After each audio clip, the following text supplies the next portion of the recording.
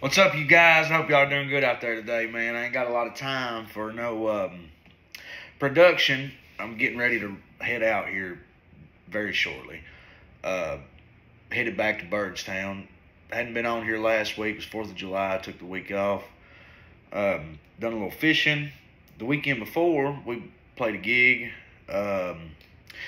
Played out on Dale Hall Lake in Burkesville, Kentucky, out at Mike's Landing, and that's a badass place. And we're going to be back out there July 27th. If you want to come see me and Ellie Johnson at Mike's Landing in Burkesville, Kentucky, on Dale Hall Lake, July 27th, 1 p.m. to 4 p.m., we'd really appreciate that.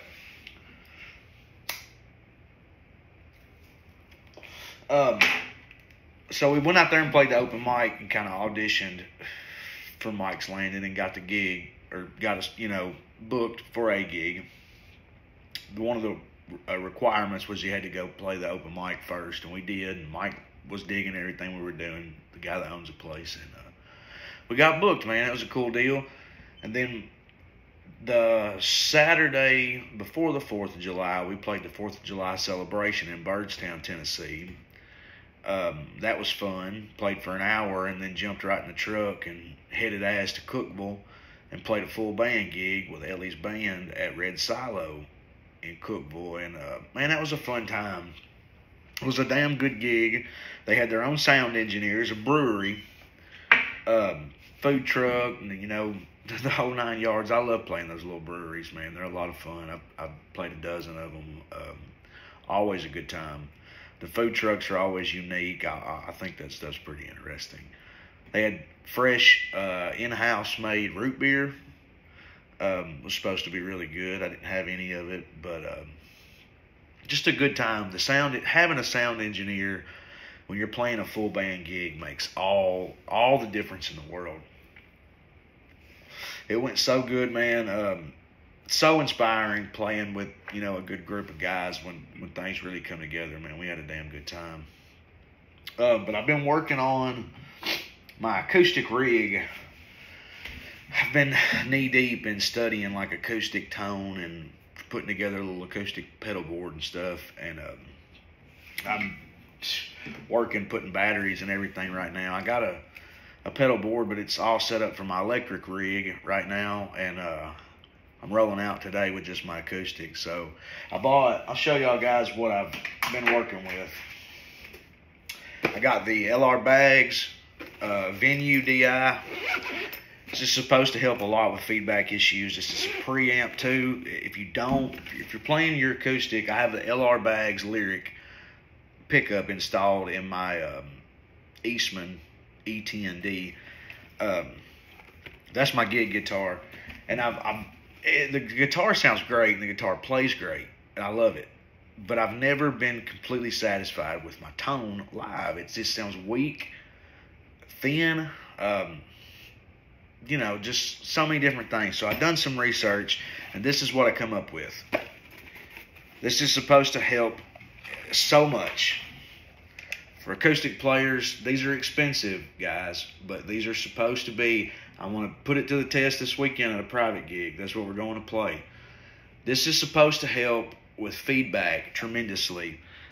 Most importantly, like this notch filter right here.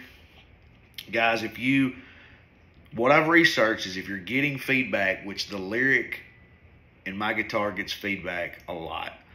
When you're getting feedback, if you will slowly dial this notch filter around, it will finally at some point catch whichever frequency is feeding back, and it will kill it. That's a great thing.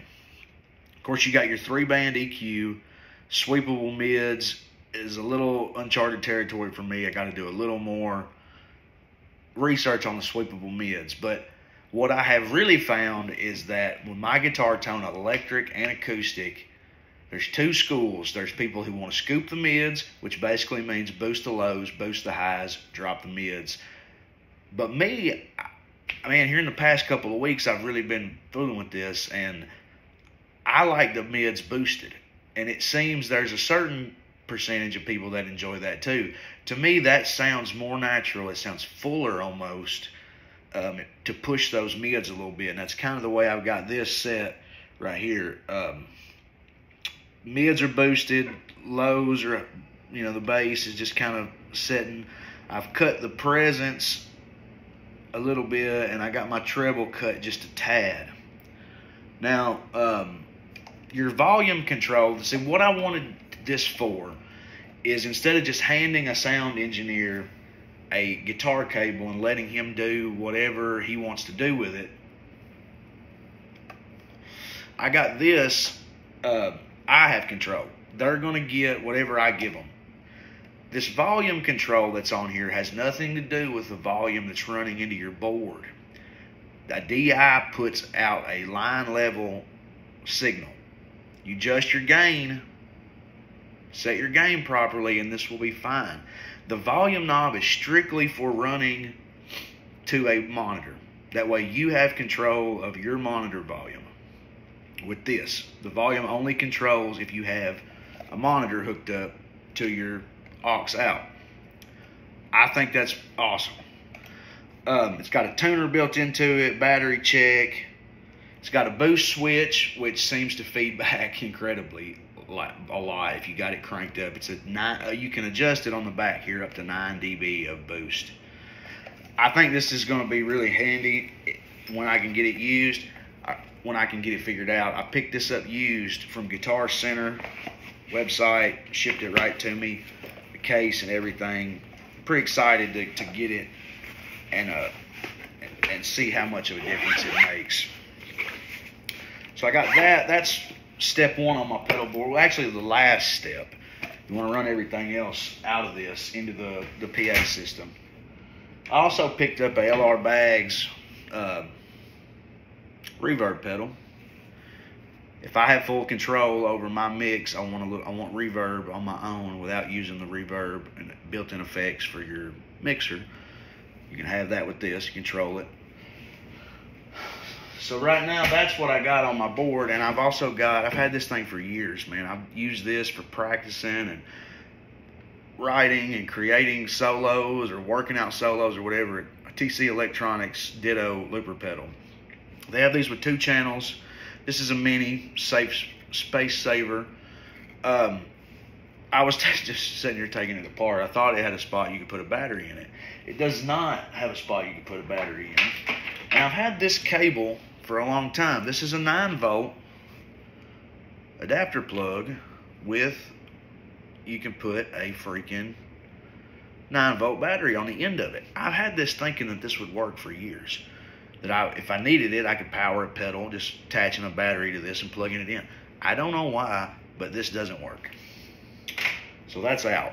I don't know what I'm going to do yet. I don't want to strip my pedal board down and take a power supply and all that shit.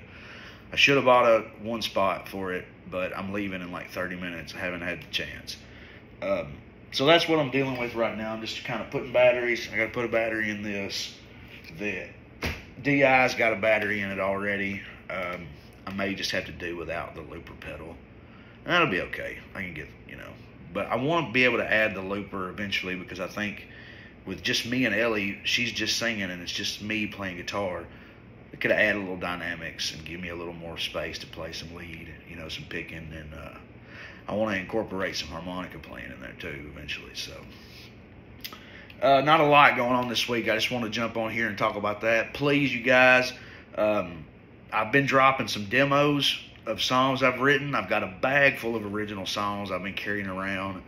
I'm getting to the point now where, like, if I don't do something with them, they're going to get lost, or I'm going to die, and then they'll just be stuck in my head, and nobody will ever hear them. So if you want to check out, they're on YouTube. I have a playlist that I've titled Original Music. It's got 4 demos that I've put out this week on there. They're just rough cell phone cuts, nothing special, just the songs. It's the ideas, just some tactile place where the fucking songs can live. And that's what we're doing right now. I'm going to be putting out some more, probably not until next week. But if you want to like and follow my TikTok, Instagram, Facebook like page, _Alan Wayne, on all those, YouTube, anywhere you want to find me, I'm out there. We would appreciate it. Sharing them, telling your friends, come to a gig, man. Just trying to get this stuff out here and just have a place for it to live. It's there if y'all want it. If you don't want it, I'm not cramming it down anybody's throat. I think that's it. I'm not going to be on here too long. I just wanted to touch base with y'all and let y'all know what was up.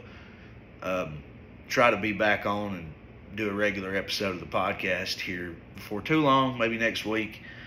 I've been doing a lot of studying too on my electric rig, and man, I'm like this close from getting a digital amp pedal and like just not carrying a tube amp anymore. It's a sad day. I want to carry the tube amp. I want it there. I want to crank that bitch up and stand in front of it and play my guitar and feel the vibration. But traveling with a tube amp, gigging with a tube amp, the places that we've been is becoming less and less practical. More just the logistics of lugging it and traveling with it. There's not a lot of room. There's not a good quality place for it to be without getting beat and banged and vibration. I got my Princeton reverb right now. I got a 79 Princeton reverb that I love. It keeps blowing a fuse every time I turn it on, so I'm working with that, trying to get it back running. Got the old Hot Rod Deluxe. That's a bulletproof tank, but I don't know, man. I kind of been looking at the Strymon Iridium as last on my pedal board, and I could have a guitar and my pedal board and go directly into the PA. It's not a tube amp.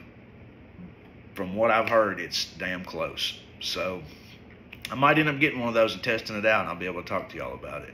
If you've used the LR Bag stuff, if you've got any opinions or anything you can offer on acoustic tone, if you've used the Strymon Iridium or any of the other modeling amp pedals, let me know what you guys think, man. Like, I love the tone. I love all that with the tube amps. But I think the ease of portability and quick setup and all that would almost be worth the payoff, you know. So let me know what you guys think, man. Check out my music, my demos and stuff. Spread them around. Follow me on TikTok. Until then, peace, man. Y'all take it easy.